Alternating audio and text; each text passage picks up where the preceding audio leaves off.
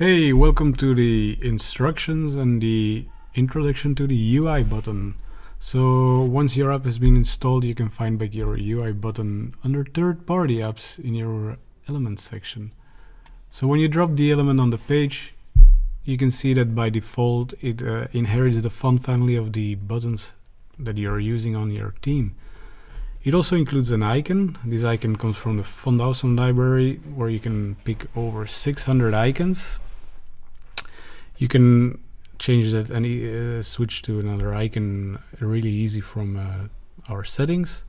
And as well, you can change the font family of the button to any font family available on Google Fonts, which has over 800 fonts available on the library. So let's have a look at the settings. So let's change our font or icon by clicking on the first example. Let's go with the font family. You can see that by scrolling down here, you got over 800 choices of font family. On the left, you can filter by category, narrowing down your options, or you can even search by name of the font family then. At the left top, you can see that there is some preview text. You can also add your custom preview text, my button, for example. And then when you click on a font family, you can see that the font weights are appearing for that family. So when you click on 100, you can see 100 is really a thin font. 900 will be bold, you can see.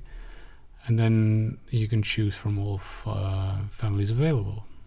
So let's go, for example, with Montserrat, or let's go with a serif font, so it's more clear that we changed our font. So once you're happy with the chosen weight and font family, you can click on Save and on Done. And then you can see that the font family and the weight has been applied to your button. So next thing, let's change that icon. Again, we click on the same button, and instead of Font Picker, we click on Icon Picker.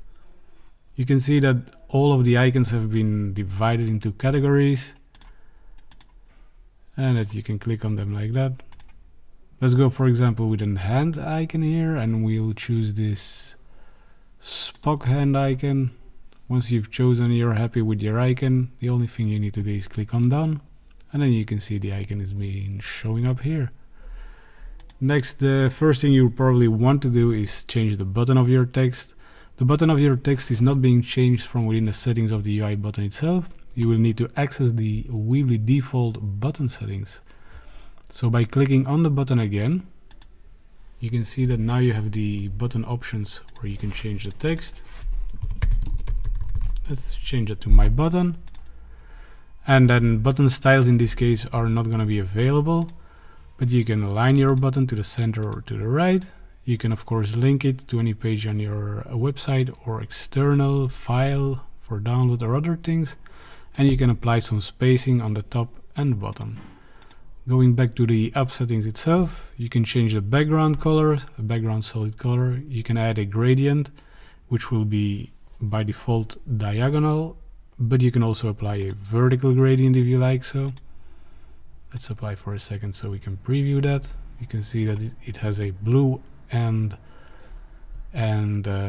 purple color. You can change it by changing those two gradient colors. Each gradient exists of two colors, a top color and a bottom color.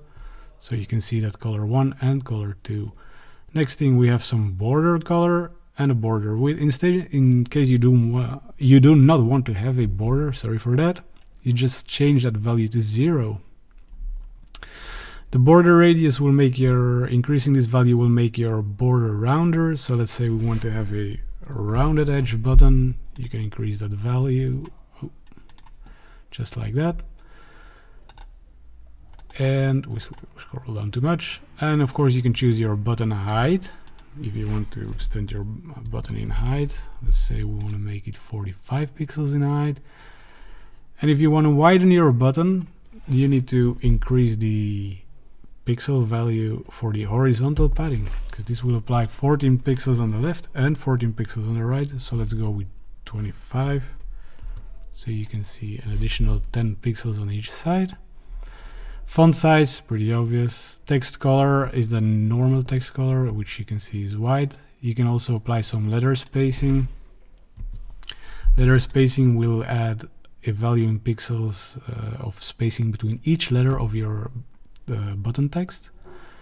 Then we are over to the UI button hover styles, where you can apply a background color, a text color, a border color, and a border radius. The border radius will be animated as well. So we applied before for our normal state 30 pixels, and you can see here you got 3 pixels on hover. In case you don't want to have any animation for your border radius, you just need to make sure that you set the value of the normal state of the border radius to the same value of the hover state of your border radius. So this would be 30 pixels. Back to the UI button, we changed our UI icon, sorry. We changed our icon before.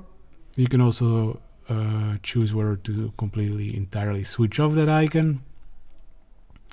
And when you have your icon switched on, you can choose whether it is on the left or before your text or after your text. And if the icon style will be inline style, or if a box style has been applied. When a box style is being applied, you can choose the background of that icon as well. And the last thing, as well as some additional hover styles, of course, for your box style. The last thing are some transitions where you can change the background speed. This is a value in milliseconds, a background effect, and then a background speed for your border. Sorry, not a background, a border speed, a border effect, a radius speed, and a text speed. So all those values are in milliseconds. These transitions are happening between normal state and hover state, of course. So feel free to play around with it. Plenty of options, plenty of icons, plenty of font families. You can definitely create some really nice buttons with this app.